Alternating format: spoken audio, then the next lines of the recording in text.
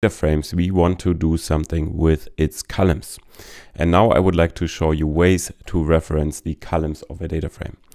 So if we wanted to work with the column close price, we can say df.close, or we can say by simply using the dot annotation. So we basically referencing the dot close column in the data frame df.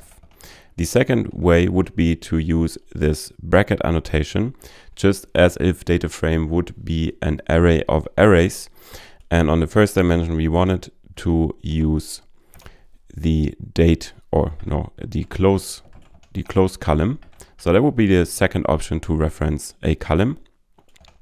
And the third option is to use a function which is called call for column.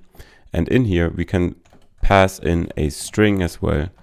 And this will simply be a quite generic reference for a column without being bound to a specific data frame. But Spark will try to resolve this close column here simply by looking at the data frame on which we use this column. So now it's still highlighted as an error because we need to import this column function here.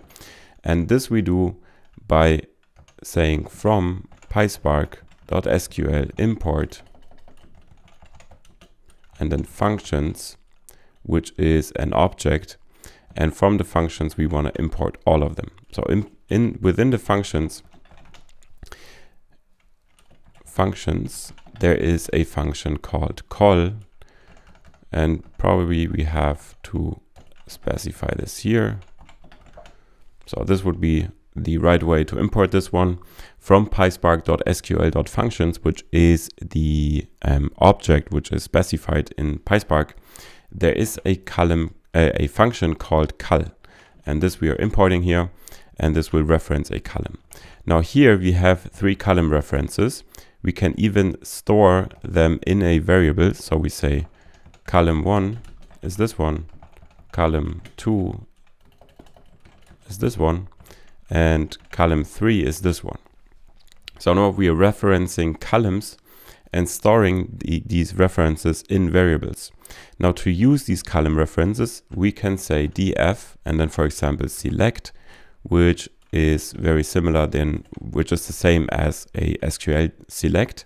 And here it already is, the IDE already tells us we can either put in a list of columns, so column references, or strings, and that's what we're going to use. So here we use, for example, column 1, column 2, and column 3 to select these 3 columns from the df. And you might think, okay, now we are selecting 3 times the close column, but it's there only once. But that's not a problem. We can select the very same column multiple times. So the result would simply be a data frame containing consisting of the closing price column 3 times. Hey, and sorry for interrupting your learning. If you would like to become a pro level Spark engineer within a short period of time, I would like to point you to my individual coaching program, which you can find in my academy. Now, I will work with you over the course of 12 weeks as if we were colleagues in a professional working setup.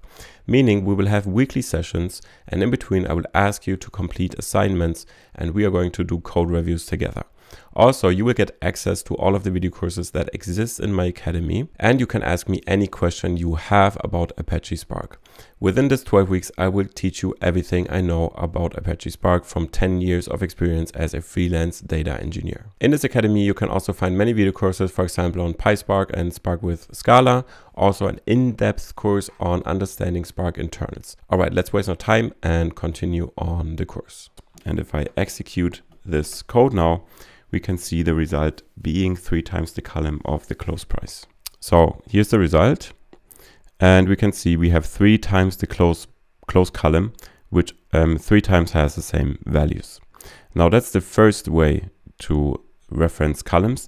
The second way usually is also that we can reference columns by simply using their name. So for this select method here, we can as well pass in a list of strings. So here it says the culs are either a string or of the class column. So both are fine. So let's use the simple string annotation here. So we simply say close, open, and hi, for example, let's say date, close and open. Select these three by using strings and print with the .show method. And we can see that we simply can select columns by using their names as string, as well using the select method defined on DataFrames. So here we go. The first result is simply still the three closed columns. And then we have a second result, which is the date, close, and open columns.